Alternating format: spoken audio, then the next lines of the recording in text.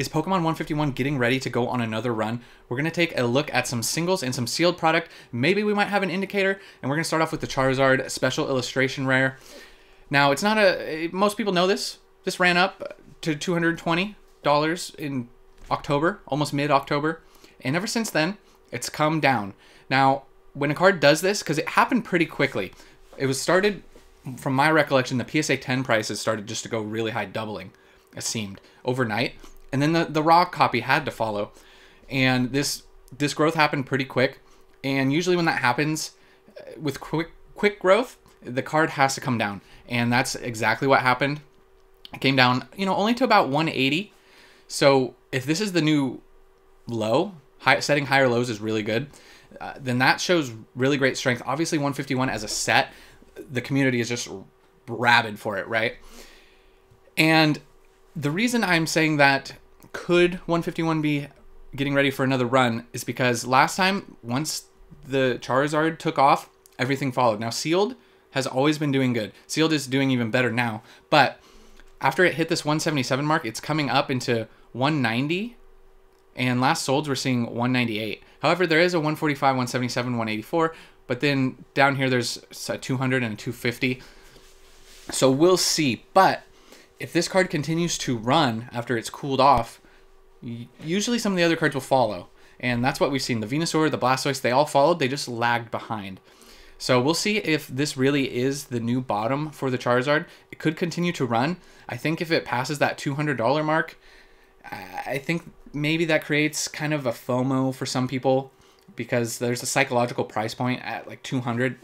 Every like $100 mark, things start to, they get in your head a little bit. So we'll see what happens. I'm not saying that it's like, yes, a bull run is, another run is starting on 151. But during this time also, we were getting a lot of information from Surging Sparks, Prismatic Evolution. So I was wondering, are people forgetting about 151, jumping to all the new stuff? And then now that that's kind of died down, Surging Sparks is out. Prismatic's pretty much been sold out for the pre-release stuff for the most part. So maybe that's why we're seeing this come up. I don't know if some money's coming back to 151. But sealed product is doing really well as well. We got booster bundles at, we'll call it almost $60, $59 market, but the recent sale shows $63.97. 24% gain on the 3-month chart, 30% in the past month alone. So similar thing. It wasn't October though. In August, this came up and then it ran down into the 40s, almost dropped into the high 30s for a while on these booster bundles, and then they've just steadily climbed. Last sold they're all 63s with a $70 booster bundle sale. That's wild. I mean, I know that the set is extremely popular, but that just blows my mind though. Honestly, that we're seeing sales at that price. Then we'll take a look at the Venusaur. So similar-ish, right? It was October 13th for the Charizard to run up. Now this is October 19th. So the Venusaur lagged behind, and now it's come down. It's getting hit a little harder, though. We're seeing mixed sales, 55, 75, 60. So we'll see kind of where it ends up. But if it's going to delay, maybe another week, a few more days, and this would see an uptick. If the Charizard continues to run, it could follow. Once again, I'm saying it could. Nothing is a guarantee. Nobody knows. This market's crazy, but it'd be nice to see the Venusaur, get a little bit of a bounce back. Then we're going to take a look at, these are booster bundle displays. So if you're not familiar, you get 10 booster bundles in a sealed display. Similar story with this. They were up. They came down to the 440s. And now they're at almost 600. A display. 26% gain in the past month alone. Last solds, though, I don't know what these are. I'm assuming that these are not actual booster bundle sealed displays. I'm going to assume that these aren't. But there's a 680 sale, 680, 650. I wonder if these fake, because sometimes you can put, like, for the booster boxes, I don't know why TCG allows it, but you can put like 36 loose packs equals a booster box, and then that's why the price is less. So I don't know what they're doing for these bundles, but this is not right. So I don't know what these actual sales are. I don't know if that's bringing the price down, these 320s, but that seems odd to me. So yeah, this one's a little odd. Then we'll take a look at the Blastoise, a similar chart as well, right? It ran up to 78 and it's come down and still getting hit a little hard, right? But last sales 62, 62, 60, 60, 68, but then some higher sales at 83. So we'll see if maybe $60 is the new floor and the Blastoise will continue to run with the Charizard. It's definitely possible. It's also possible that all of these cards could continue to come back down, you know, probably higher than this $40, $50 mark, which I guess might be that 60. It settles at 60, and that's kind of where it just sits for a little while. It's kind of just both scenarios, right? It could, you know, I'm just giving you guys the options here. Now, this one was a little surprising to me as well. This is the normal Elite Trainer box, $100. So this is now a $100 box. I mean, back here it hit 95, but 48% growth on the 3-month chart and 14% in the past month alone. Last sold's 104. Then we got some 80, 88s, but then a 120, 125, and 106. So that's, yeah, looks like this box is just going to continue to go up. Then the Zapdos, about $50 market value. Similar chart as well. It lagged behind. Same thing. It ran up, and now it looks like it's cooling off. 16% growth on the 3-month chart and 12% in the past month alone. Last sales are kind of all over the place. 52, 70, 52, 42. It's probably my favorite card from the set, if I'm being honest.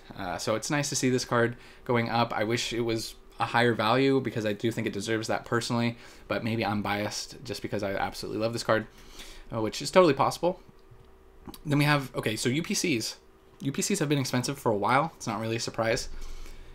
But the growth, 54% in the last 3 months alone on UPCs. These were everywhere for 80, 90 bucks forever. 13% in the past month alone. 1 year chart, I mean, all-time high. It did crack like 200 here, came back down, and now it's on the uptick.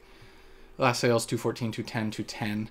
There's a 197, but then a bunch of 210s down here. So that's definitely a $200 box. 54% growth in the 3-month period is pretty wild. We'll see where these end up. You know, it's something I'm keeping my eye on. Also, loose packs. 22% growth on 3 months. 17, 18% in the past month. Last sold's all in the $9 range. We're seeing $9.98, which is almost $10 per pack. Yeah, that's 1 year high. Obviously, back here you could have gotten $5, and they ran up here to 7, came back down, ran back up again. So we're seeing a lot of these products sealed products at 1 year highs, all-time highs. The singles, they might be ticking up again with the Charizard leading the way. The reason I was bringing that up is because, like I said, the Charizard led the way and everything followed after that. So that's why you start to see the Charizard go up, and I start to go, okay, this could be an indicator. Once again, this is could, but sealed product doing really well. The booster bundles really surprising me at 60. Seeing those at 60 seems wild to me. It's just like a interesting point because I was getting those for $26, $28. Yeah. So 151. Well, with the market too. With the market being what it is, like I was theorizing that maybe people are moving back to 151. They did, okay, I got my Surging pre-orders, I got my Prismatic.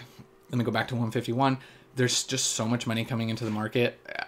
There's too many good sets right now. Scarlet Violet the era is finally getting the credit. I mean, like, even since base set, go back and look at the artwork at base set. The best base set we've ever had as far as artwork goes. We got special illustration rares. The pull rates were easy, but there's a great Gardevoir line in the base set. Everything has been good, and it's just been like ramping and ramping and ramping up. And 2025, I don't know what 2025 is going to be like. It's going to be wild. Absolutely wild. I don't know why I'm talking about 2025 right now. But anyways, 151, this set is, well, we're getting new product in February, right? We know we're getting a new box. So people will be able to get packs. They'll be able to rip cards. But February's a ways out.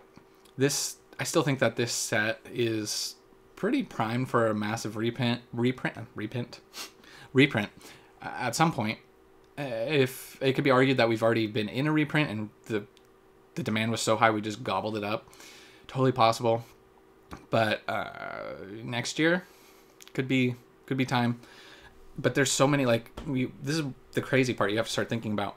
They're going to print those Team Rocket sets, the partner sets. Those are going to have insane demand. What about Surging Sparks? What about Prismatic? Are those going to get reprints? When are they going to reprint 151? So there might be too much for them to reprint to meet demand, because I think just demand is at an all-time high. So anyways, that's the market. That's your 151 update. And I think that's it. Yeah, that's going to do it for this one, guys. I'll catch you in the next one. And remember, it was never a phase.